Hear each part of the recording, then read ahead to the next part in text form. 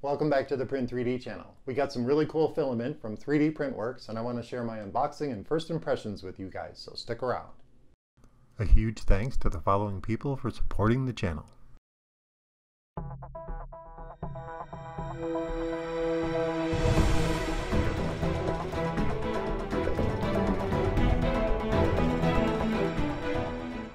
Hey everybody, welcome back, and thank you for joining me here on the Print 3D channel. Recently, a representative from 3D Printworks reached out to the channel and wanted to know if we wanted to test out some of their filament. And of course I said yes, and while browsing around on their website, I noticed they have some sparkle filament or glitter filament, and I've always wanted to try this kind of filament out. So I asked them to send over a roll of their gray sparkle filament, and once they did, we did our unboxing and our first impression tests, and we started printing. But before we go any further, a little disclaimer. We were not paid in any way for our unboxing, our review, or our opinions of this filament. The filament was sent to the channel for free for review. Now that we have that out of the way, let's get to the unboxing.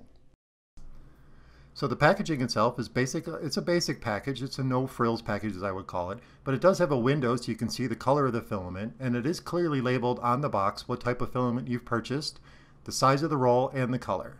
So once we got the box opened up, I did notice right away that inside the box was a little bit of a surprise, and I wasn't really prepared for this.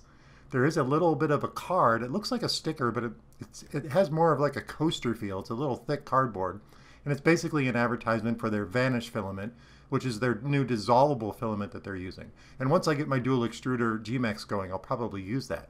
But there was also a sample of their purple, which I believe they call Passionate Purple. And this is an amazing color. I really love this purple. I'm definitely going to be ordering a full roll of this, and we'll definitely do a full testing on their standard PLA. So it's nice to see a little sample in the box stashed away. The plastic bag that the filament came in, since this came from overseas, it appeared that some of the vacuum seal had popped out of it, so there might be a small hole somewhere. But that's not a big deal. I'm not too worried about it because I did see a desiccant bag or a silica bag within the plastic bag, so I know that there's been some, there's no moisture in the actual plastic bag that the filament comes in. Once I got the filament out of the bag, I also noticed that it had come undone from the actual spool holder itself, which again isn't a problem as long as there's no tangles in there. So it took me a few minutes because I noticed that the filament is a little bit stiff to get it wrangled here so I could finish doing the unboxing and show you guys all the different testing that we're going to do, including the clip test and the bend test, and of course we'll check the diameter. And of course there's that little handy silica bag. Always good to have those in there to keep your filament dry. So I did notice that there are a couple of retainer holes along with a label, and there are some little view windows near the center of the spool too, so you can see how much filament you have left. And these holes are on both sides of the spool holder itself. Now, if you go to the website, you'll see that they also have refills available for the master spool project, which is really awesome.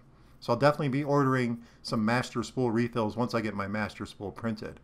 And checking out the actual sparkle filament, you can see it's more of a medium sparkle or glitter to the filament. It's not an intense glitter. And I'm excited about that because I didn't want a very intense glitter. I wanted something a little bit more medium distribution. So the first thing we're going to do is we're going to unspool a little bit of filament from the roll, and then we're going to clip off a little bit, and we're going to do our bend test and our clip test and see how the consistency of the actual density of the filament is. So here we'll just clip off a little bit. We'll set that to the side, and then I will try and wrangle the filament into the holes again so we can keep it from unspooling or unspooling from the actual spool holder itself. Like I said, I did notice it's a little bit brittle, a little bit stiff filament, but I haven't had any problems so far.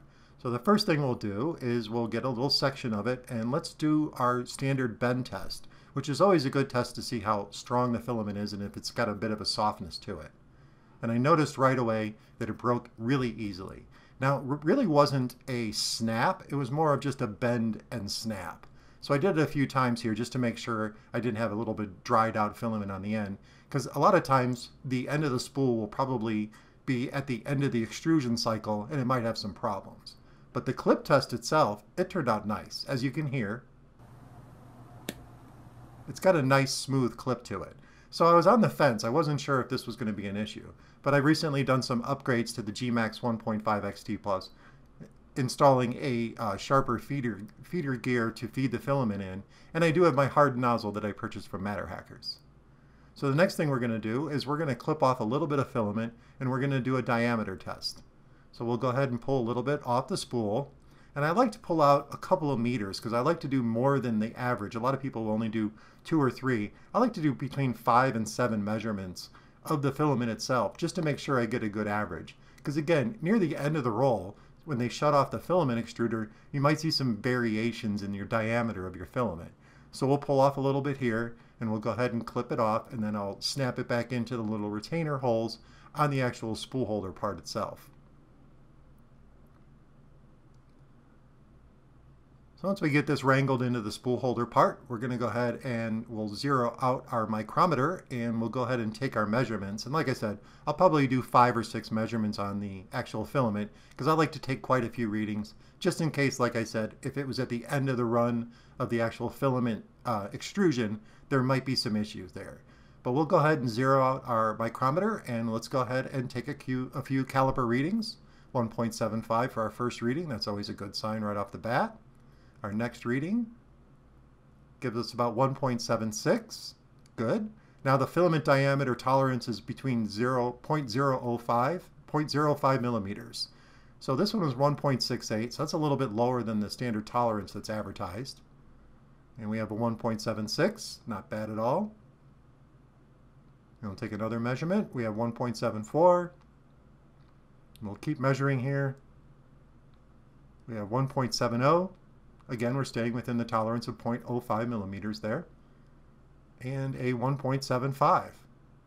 So that's a pretty consistent filament diameter. So let's head over to the workbench and let's start some printing. Now that we have the filament out of the box, it's time to start printing. The first thing I noticed during the bend test is that the filament is a little bit brittle. But during the clip test, it did have a bit of a soft clip. But I'm not too concerned because recently I did some upgrades to my G-Max 1.5 XT Plus, including installing a new feeder gear which has sharper teeth, and I installed the hardened nozzle that I purchased from Matter Hackers. So it's time to start printing, and the first thing we printed out was the Cali Cat. And the print itself, it actually turned out really good. I'm super happy with the results. There's a nice even distribution of the glitter or sparkle fleck throughout the color of the filament, and the gray pigment is actually very consistent too. The print itself, it turned out really good. I'm super happy with the results. I knew it was time to start moving on to some other objects to print. So the next thing I printed out was the Boban model from Chaos Cortec. This is one of my standard test models that I usually print out when I get new filament in. And this print turned out awesome. There are no problems whatsoever. We're running this filament over at 210 degrees on the hot end, and the suggested temperature range is 190 to 220. So I thought I'd shoot right down the middle, and it's the perfect temperature. Now there is a little bit of bump that happened during the little wind-up part of the Boban model print, but it didn't affect the print quality whatsoever. And again, there's a nice even distribution of the little sparkle or glitter throughout the print. And the gray color is very consistent too, and the print itself, it turned out really, really good, and I'm super happy with the results. After that, we printed out my maker coin. And I like printing this out in different kinds of filament to really showcase the way the filament prints, because there's a lot of retraction that happens in this print. And because this filament's a little bit brittle, I was a little concerned, but the print turned out perfect. There were no problems whatsoever. All the little retraction areas that I used, the gap fill feature in Simplify 3D, those turned out really good. And there's a nice even distribution of the glitter flake throughout the print itself. Even though there's not a lot of height to the model, there's a lot of areas of detail that'll have areas where the fleck will be able to print. And like I said, I'm super happy with the way this looks. The color is very consistent, and the filament itself is printing really nice. So at this point, it's time to print out something that I normally print, and that's the Lion HD. Now this model actually will give me a chance to show off how well the glitter is actually distributed throughout the filament strands, because I use a 0.2 millimeter layer height on this. Now sometimes I'll print this a little bit bigger and it would really showcase that off, but I have something else over here that really showcases the way the fleck or glitter sparkle filament prints, and that's that giant vase behind me, but we'll get to that in a minute. The Lion HD print turned out awesome. There were no problems whatsoever. I didn't have any problems with retraction issues or anything else, and the print itself, it really looks good. There's a nice even distribution of the sparkle or the glitter throughout the print, and it really does add a lot to the prints. Now, the sparkle type of filament is usually reserved for stuff like this, like, statues or things that you might want to put on display. So I didn't print out any kind of cosplay props or anything. I do have some things in mind. I think it would look cool on a sword blade or other things, but I really wanted to show it off in smaller things too with a lot of detail to really show the distribution of the sparkle. Because in my opinion, this is kind of a medium, and I've seen some really high distributions of the glitter within the filament, and the whole model is very glittery. And I think this is a really good medium level. The next thing we printed out was the My Little Pony model. And I love printing this one out because it's a really cool test print. Plus it's My Little Pony and I have sparkle filament, so you have to print one of these out. And the print itself actually turned out perfect. There were no problems whatsoever. Like I said, I do like this distribution of the sparkle throughout the print. It really does look good. There were no problems with the print whatsoever. I did run this out at a 0.2mm layer height, and these are quick, easy prints, but it's a good way to really showcase how well the sparkle filament looks. After that, I printed out this cute little Easter bunny because it is Easter, and this print actually turned out really good too. Even though it's a very small model, you can still see a lot of the glitter throughout the print. There were no problems whatsoever. Now we've worked our way pretty much into the roll, and there should be a little bit more consistent and a little bit more even distribution of sparkle. And it's been pretty consistent throughout the roll, so there's no changes throughout. And I've seen that happen sometimes with some glitter filaments that I've seen posts online, where it actually starts to have more sparkle within deeper into the roll, and I don't know why that happens. But there's very consistent sparkle and glitter within these prints. And again, this print turned out really good. There were no problems whatsoever. The G-Max 1.5 XT Plus handled all the detail. And of course, I'll put the links for all the models that we used in our testing phase here down in the description so you guys can print these yourself.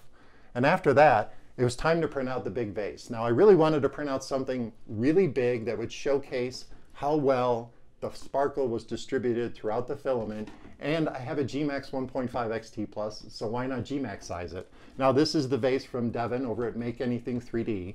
And it turned out perfect. There were no problems whatsoever. This is a really long print too. It actually took, I think, about 12 hours in the G-Max, but I did speed this up to 60 millimeters per second. And I believe I used a 0.24mm layer height, so I'd have nice beefy layers. And it really turned out great. There's a nice even distribution of the sparkle throughout, and I really love this model. It's one of my favorite things to print. After that, it was time to print out something with a ton of detail that was a little bit smaller and use some support material. So I picked out this gargoyle model that I saw over on Thingiverse, and it actually turned out really good. There were no problems whatsoever, and all the little detail, which were where the retraction settings would be, and the support material was actually based on the claws to hold up his little beak, because it's a bit of an air print. You will need support for that. And there is a version with wings, but I wanted to print the one without the wings, so I could really take a look at this back detail with the sparkle or glitter filament distribution throughout the print. And it really turned out good. I mean, it's a really cool detailed model. There's a lot to look at on here. And adding that little bit of sparkle to it, it actually turns out really cool. Of course, it's a gargoyle. These are some of my favorite things to print. And I could see printing this thing really, really big on the G-Max in this same type of filament and making it some sort of lawn ornament. But I'm actually happy with the way this turned out. There were no problems whatsoever. The color is very consistent. We've used quite a lot of filament at this time, and we're rounding up our first impressions. When I got to this point, I realized there's one thing I hadn't printed, and that's the benchy. So I went ahead and printed the benchy out as my final piece to print for this first impressions of the sparkle filament from 3D Printworks, and it actually turned out really good. Now I've had the filament loaded up in the G-Max the whole time. I never changed filament. I didn't clean the extruder. I didn't do anything else. I just continuously print over about a week, every single night, a couple different objects if possible, or one big object like the big vase. And I wrapped it up with the little benchy model, and it actually turned out really good. There were no problems whatsoever. There was a little bit of stringing, but it handled the overhangs and all the issues that you normally see with initial prints when you're doing some first impression prints. On the prints, you would see like a little bit of curling happening, or in these windows, it would be a little bit rough. But the G-Max handled it, no problem, and the print turned out perfect. I actually like the little benchy boat with a little bit of sparkle in it, so it turned out really, really good. And that wrapped up all the prints that we did with the sparkle filament. So my overall first impressions of the 3D Printworks Gray Sparkle Filament is that this filament is super easy to print with. There's very consistent color. There's a consistent distribution of glitter or sparkle throughout the filament. All the prints turned out really good. The only change I had to make in Simplify 3D to my general PLA setting was up the temperature from 205 to 210. It's got a nice temperature range of 190 to 220 degrees. So depending on your hot end, you shouldn't have any trouble printing with this filament. Like I said, all the prints turned out really good. I'm super happy with the color, the way the glitter or sparkle looks throughout the prints, and I didn't have any problems whatsoever. And I highly recommend the 3D Printworks Gray Sparkle Filament. I'm sure that you could probably purchase either the red or the clear and have the same printing results. And I also want to let you guys know that this filament is now master spool compatible. Yes, that's right. If you go to 3dprintworks.com and check out their filament, under their listing, they also have replacement rolls or refill rolls that are perfectly compatible with the master spool project. It even includes the link so you can download the master spool and start printing. So that's very cool. That's a huge plus. I know a lot of people want to see that with filaments that are coming out, and I'm here to tell you guys that this filament is actually master spool compatible. So in my opinion, I highly recommend the 3D Printworks Gray Sparkle Filament. Now I haven't tried any of their other PLA, but I'm going to order some of their Passionate Purple because I was sent a sample of that, and I really want to check that out, and I'll do a separate review of that. But for now, I'm super happy with the Gray Sparkle, and I highly recommend you guys check it out. Well, that about wraps it up. I really want to thank 3D Printworks for sending over this roll of Gray Sparkle Filament for us to test and review on the channel, and a huge thumbs up to you guys for adapting to the Master Spool project. If you guys found this episode interesting and informative and you're looking for ways to support the channel, check out that Patreon link and all those affiliate links down in the description. And of course, don't forget to subscribe to the channel, comment, like, and share those videos, and I'll see you guys soon.